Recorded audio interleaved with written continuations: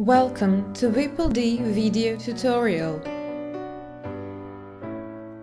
Using CAD models created in other software packages, especially mechanical engineering tools, is an important part of VM modeling. Very often, it is necessary to export CAD model from one tool and properly convert it into another. Such imported models usually contain geometric irregularities and details, which are irrelevant for electromagnetic simulation. This often leads to irregular models after the meshing process, or requires much powerful hardware and software configuration for such simulation. Geometry irregularities are automatically recognized in WIPL-D Pro CAD. Entities with faults are rendered as transparent and marked in the project tree. Open edges, which indicate places where faces are not regularly sewed, are drawn in red. There are two basic types of healing tools: repair tools and rebuild tools. Repair tools are Simplified Geometry, Repair Geometry, and Sew Faces. Rebuild tools are Fill Hole and Remove Hole, Feature or Blend. Let's start with faulty geometry entities. There are two faces with faults in the model of a helicopter we used for demonstration, and both of them are rendered as transparent and marked by exclamation marks in the tree. After placing the mouse cursor over one of these faces, the error description appears in the status bar. Healing of entities with faults can be performed by using the Repair Geometry option or the option Simplified Geometry. In some cases, only a combination of these two options yields a result.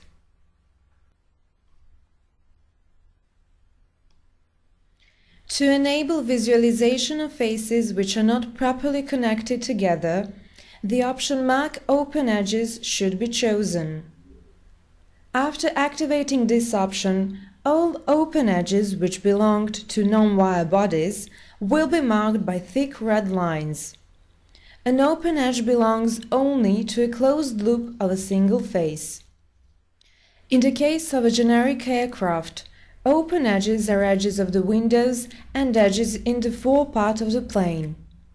Edges of the windows are obviously open, but edges in the forepart indicate that faces are not well connected. In order to sew these faces together, the faces should be selected in the Sew Faces option applied.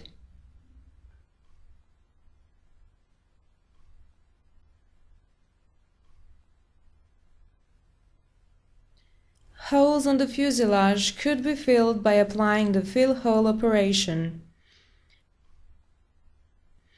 The option Extend Bounding Faces is used in this case and the holes are filled, while their bounding edges are deleted.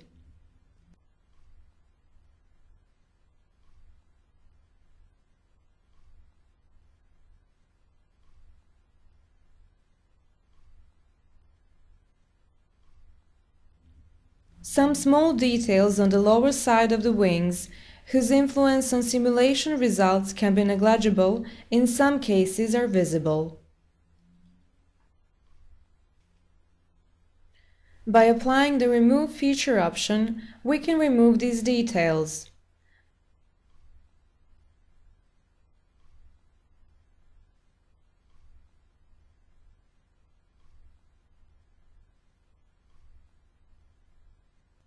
Apart from these details, a very small hole exists in the wing. This hole can be removed by applying the Remove Hole option.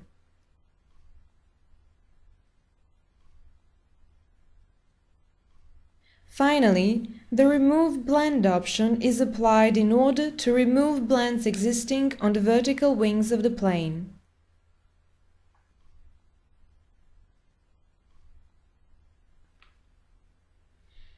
The Remove Hole manipulation was presented earlier.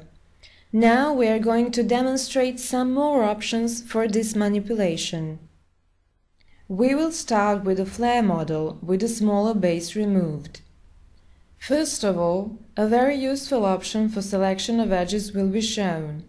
After we select an open edge, the Select Open Loop option will automatically select all of the edges belonging to an open edge type that are connected to the selected edge and form a unique loop. After the open loop is selected, we will show the use of the Fill Hole operation. For the first example, we use options Create Patch and Sharp Outer Boundary. With these options, the hole is filled by creating a patch that includes the boundary edges of the hole. The boundary between existing faces and faces belonging to the patch is sharp. In the next demonstration, the setting for outer boundary is changed from sharp to smooth, and the number of faces in patch is set to minimum number. It is obvious that the boundary between existing faces and faces belonging to the patch is smooth, and the number of created faces for the patch is equal to 4. Finally, the Extend Neighboring Faces option is checked. The hole is closed by extending its neighboring faces. The second model is a part of the sphere. By applying Fill Hole with the options Create Patch and Sharp Outer Boundary, the hole will be filled by creating a flat face.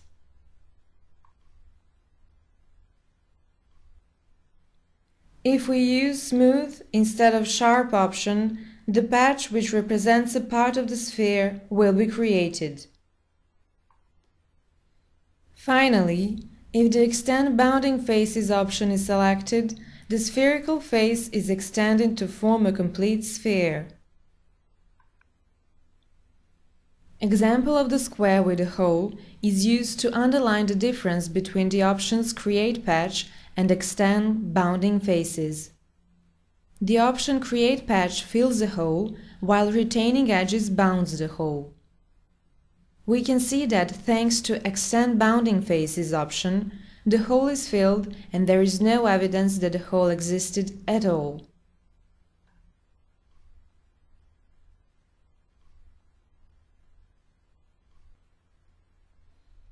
The option Fill Hole is applicable for wire bodies as well. It fills the interior of the wire loop while the wire body is deleted.